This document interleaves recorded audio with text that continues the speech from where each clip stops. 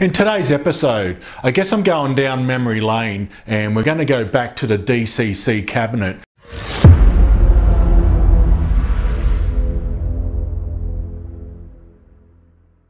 Basically take you through the build. I'm going to do a bit of voiceover and give you a bit of detail with the background to this DCC build and the steps that I went through.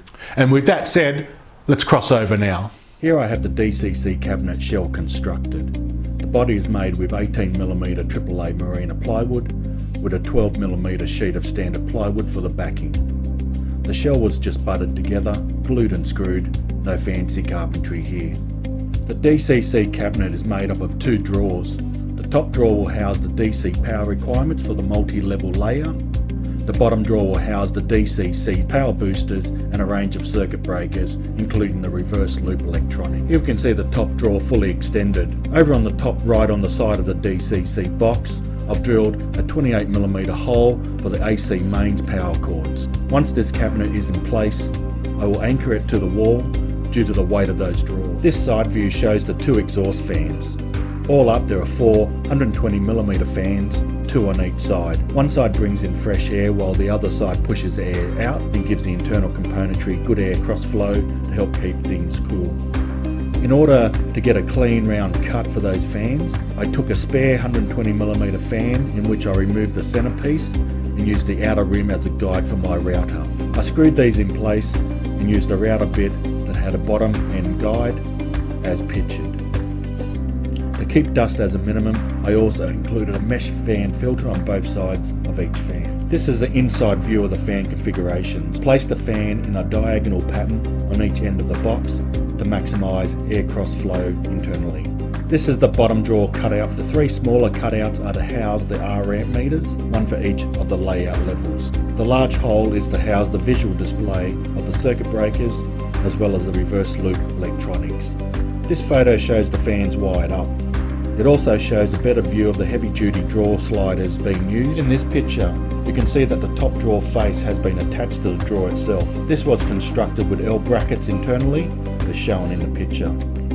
The drawer face was then glued and screwed. These external screws were then puttied over and sanded. If you look closely, you can see the putty still drying. The top drawer face, unlike the bottom one, has a continuous section cut out. This will house the individual voltage and amperage meters from the DC power supply, as well as the on-off switch for the entire cabinet.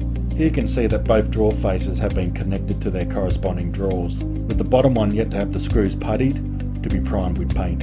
You may notice that each drawer has had their own edges contoured. This was done with a router. This was undertaken after the drawers were inserted and part of the box. Here is a side-on view of the DCC cabinet in the raw.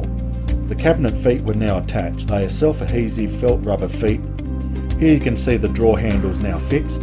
They're just your standard array of kitchen handle fixtures.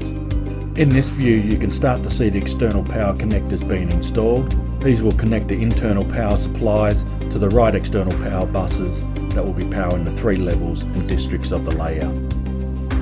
Here you can see the first coat of primer on. Here we have another view with the first coat of primer. Here is the first coat of paint.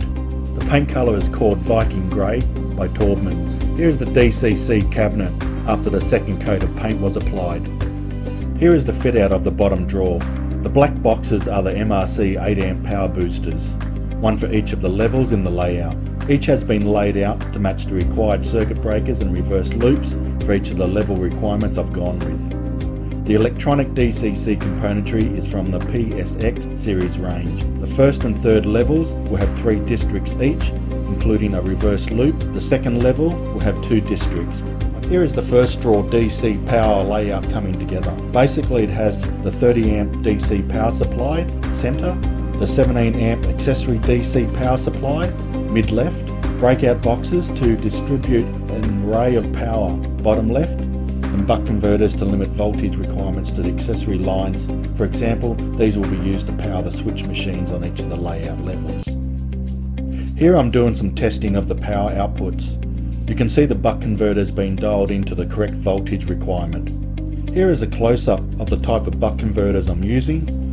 I have also started to label the important internal components for later fault finding and navigation purpose needs. Here you can see the buck converters on and roughly set to 8 volts. As the DC power supplies had their own on-off switch, I've had to open each of them up and bypass these switches. I then diverted to a single DCC cabinet main switch.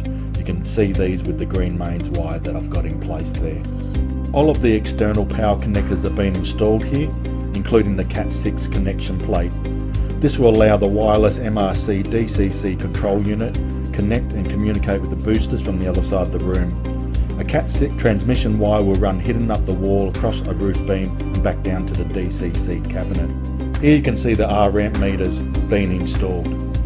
Further external labelling to make sure the right connections are made around the layout. I've attached a picture of the labeler for reference. Further wiring has been progressed here. I've also added piezo's for sound alerting requirements. Those are the white cylinders on the PSX boards. As I'll also be adding visual alerts, I've also soldered breakout connectors to those PSX boards as well. Those are the blue terminals.